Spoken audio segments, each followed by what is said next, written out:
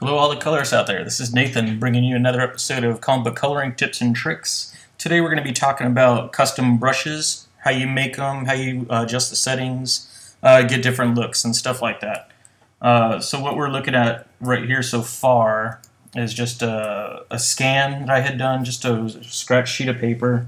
I had India ink and just different dabs, using water, without water, just trying to make interesting shapes. So I can get some great looking textures going on.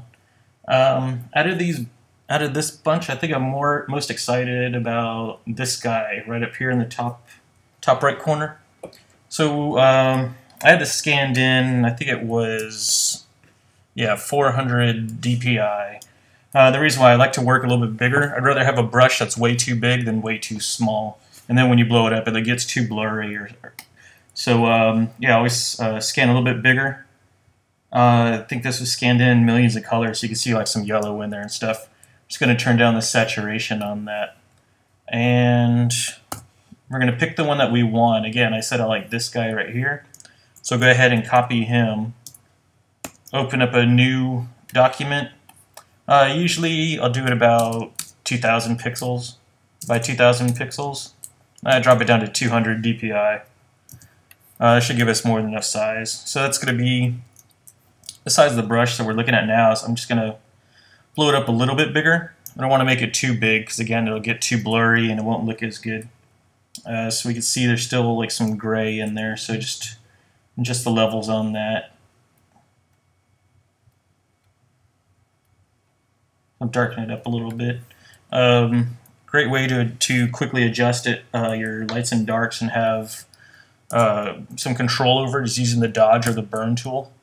So right here I have my burn tool. I have it set to shadows up at the top. I could just go in and just kind of give it like a little bit more darker spot than the other places. And kind of vice versa, I could go to my dodge tool, have it set to highlights, and I can lighten up other areas. That'll just give it a little bit more interest to the shape of the brush. Now that I got that, I got it about the size that I want, we'll go ahead and head over to, at the Photoshop menu bar, in Edit. Scroll down a bit, and you'll find Define Brush Preset. We'll click on that. Here's you get the chance to get your brush name. Here it'll tell you the pixel size as well. Right here it's sitting at 769. I'm going to hit Cancel for now. Let me enlarge that just a little bit more. I want that brush a little bit bigger. Let's try that again. Edit, Define Brush Preset, 946. I could live with that. It's a pretty decent brush size. Again, this one here I can imagine doing more for like backgrounds and everything like that, so I don't need it too big. You can name the brush whatever you like. Sample brush 105. I would just call it Dab. Why not? And that's gonna now be here with all of our other brushes. You can see I have tons. Brushes that I've made, stuff that I've downloaded from other internet sites. Most of the time, I like to tweak them a little bit to suit my own needs. Very rarely do I find a brush set that I love every single one. So I'll make my own tweaks and everything like that, and I'll show you how in a second. So here we have, at the very end will be our brush. So if we double click on that, there it is, Dab. So let's, we can close this now, no need to save it. You can save this if you like. I already have this saved somewhere else, I don't need to save it again.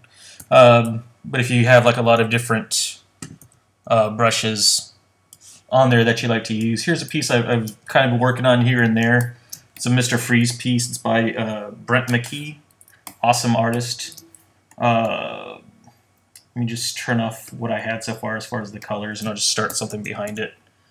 So here's what our brush looks like now. Not too exciting. What we'll do, we'll go to our brush settings. We can click on the shape dynamics. What we could do, we can mess with the size jitter, and down here we'll get like a nice little preview of what we have going on.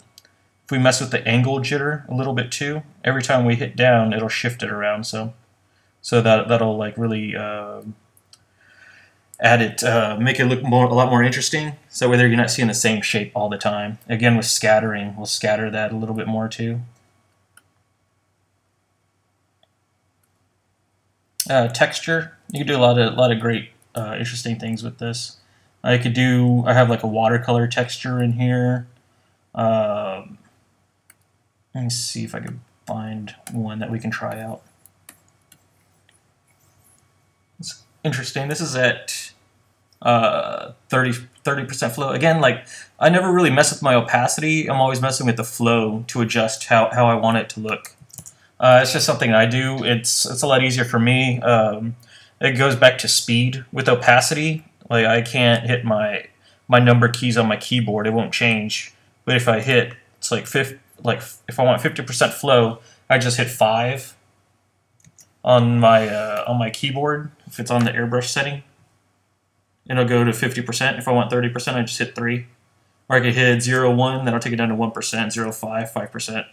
Again, I'm always just adjusting that stuff instead of coming up here messing with sliders. For me, it just takes too long. I just love my number keys. Let's see, what else can we add on here? I didn't like the texture too much. Kind of cut it down. And when we scanned it in, it already had a little bit of texture on it from the paper. Let's see. Mix in some color dynamics. What that'll do, that'll just mix in like what settings you have for your foreground color and your background color. So you can build like nice elaborate color palette without having to do a whole lot of work.